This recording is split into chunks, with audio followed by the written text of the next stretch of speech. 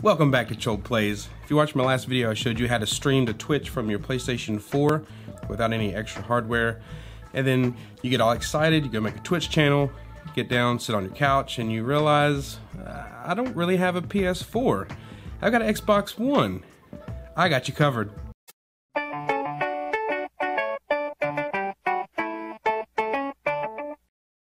Streaming from the Xbox One to Twitch is just as easy as streaming from the PS4. So let's jump back on the Xbox One and let's get it done.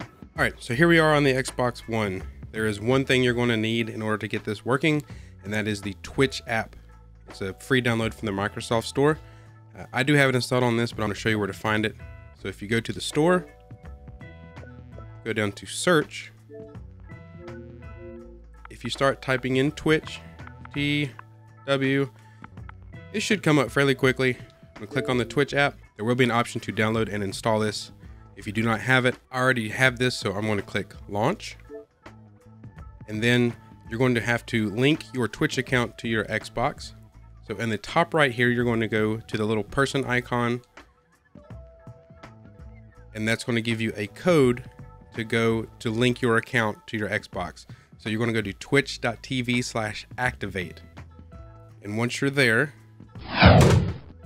you're going to log into Twitch with the account you want synced. So the account that you're going to be streaming on is the one you're going to log in with. So I'm going to go ahead and log in, verify I'm not a robot, and then activate your device. All you're going to do is put in the code that is displayed on the Xbox. I'm going to go ahead and put that in now and click activate.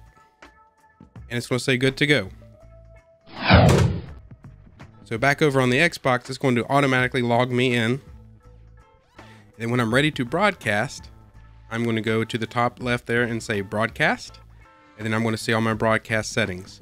The first thing there on the left is the stream title. I'm going to leave that testing stream stuff just because I'm testing it. Xbox will automatically populate the game title based off of the game that you're playing on the Xbox. It's kind of smart like that. Language, whichever language you're streaming in my case it's English. One great thing about the Xbox as compared to the PlayStation 4 streaming is you can use almost any USB webcam. I think every Logitech webcam does work. Any USB webcam, you just plug it into the USB port on your Xbox One. In this case, I'm using the Logitech C922. That's a pretty popular webcam for streaming. So I'm going to put that back up here on the top beside my other webcam that you're watching this on. You can choose the camera position. So bottom left, center bottom, bottom right, top right. I'm going to put bottom left because I already have a camera overlay on the bottom right. The broadcast bar position, that's where you get your stream information of how many viewers you have. I'll show you that in a minute. I'm going to put that center bottom just so it's kind of out of the way. Microphone, if you have a chat headset, such as my Astro A40s, with a microphone that I use to chat in parties or with friends or just game chat, that's the microphone that you're going to use to also talk to your Twitch stream. I'm not using that right now, so mine's grayed out. My microphone is muted. If my mic was available and I was using it, I could obviously change the microphone volume there. Party chat. Now this is a little dicey, a little tricky on the Xbox. In order to have this option available, I think you already have to be in a party, and your party also has to accept the fact that you're broadcasting their voice. So they'll get a pop-up that allows them to accept or deny broadcasting of their voice, and it'll automatically mute that for you. I don't really have any friends, so my party chat is not available. Game volume. That's, of course, the volume of the game. You can mute that, turn that down, whatever. The next part is bitrate. This is very important. This is the number of bits per second you are sending to Twitch. This depends heavily on your upload speed. So you want to make sure your upload speed can handle the bitrate that you have set. In this case, 4500 is well within my limits. You can click automatic. So I'm going to hit automatic. It's going to perform a broadcast quality test. It's going to automatically set the stream resolution and the bitrate for me.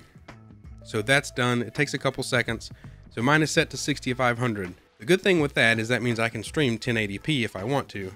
But the bad part of that is people have to be able to receive 6500 bits per second and 1080p video, which if you're watching on a mobile device is nearly impossible at this point. So it's best to turn this down. I'm going to set it around 4000. That's going to be plenty enough for 720. So I'm going to change my resolution to 720. That's a great starting point. A lot more people will be able to get into your stream and watch your stream without a whole lot of buffering. So I recommend 720p if you're streaming straight from your Xbox, and bitrate 4000 is plenty big enough to stream at 720p. But you need to check your upload speed, so not your download speed. Your download speed has nothing to do with the bit rate that you're sending to Twitch. Now this is the stream resolution. This does not mean it's going to mess up your game resolution. So if you're gaming in 4K or 1080, it's not going to downscale your gameplay to 720 on your TV or your monitor. This is just the resolution that the stream is going to see on the back end of Twitch. So don't worry about that. Don't worry about downscaling that resolution and thinking you're only going to be playing in 720p. You're still going to play in what you're playing in. People are just going to see it in a lower resolution. After that's done, I'm going to hit start streaming. And now we're live. So I've linked my account. I've set all of my options, my bitrate, my resolution, set my title. And so down in the bottom left, you see the live. It tells me which channel I'm live on, my Chol Plays test channel. In the middle, you see that it is currently paused right now because I'm not in a game, so it is paused. In the settings, it'll pause your stream so people can't see any of your settings. It'll show me how many viewers are actually watching, how long I've been live, if my microphone is muted, and also if I have a webcam. So I'm going to hit the Xbox home button, and I'm going to go back to Apex Legends and load that up. And now that we're in Apex Legends, I'm going to switch back over to the PC so you can see what the channel actually looks like. Because on the Xbox you don't see the webcam, but now you can see the webcam over there on the bottom left is where we put it. You notice that you don't see the broadcast bar in the middle that you see on your Xbox, because people don't need to set information. That's pretty much for you. And your stream is live. Everything looks good. The webcam is working. And you're good to go. Now there is one major drawback that I have found with streaming on Xbox. When you stream straight from the PS4, you get the option to have a chat bar on the side of the screen. That does smash your gameplay window down, but you can see your chat on the TV or wherever you're gaming, so you can keep up with chat and talk back. There is no option for that on the Xbox. What happens on the Xbox is you're going to need the probably Twitch app, an old laptop, or another PC that you can monitor the chat on so that you can respond appropriately. Whether you want to type in the chat, you're going to need a keyboard for that, or using your phone or the mobile app. You cannot chat directly on the Xbox, so it's a little bit of a drawback to me, but I always have two monitors up. It's easy for me to see the chat and respond accordingly. And then there's also the party chat thing, so people have to opt in for you to be able to broadcast their party chat. All right, so when you're done, let's go back to the Xbox. I'm going to hit the home button on my controller, go back to the Twitch app, and then down in the bottom left, you'll see stop streaming. So I'm going to stop streaming. My stream is ended. I can go back to the game if I want to through the home button, or cut the Xbox off, whatever I need to do. If you need to unlink your Twitch account, or you want to stream to another Twitch account, up in the top right, go back to the little person icon, and you can go to sign out, and that will sign you out of Twitch and take you back to the Twitch app homepage.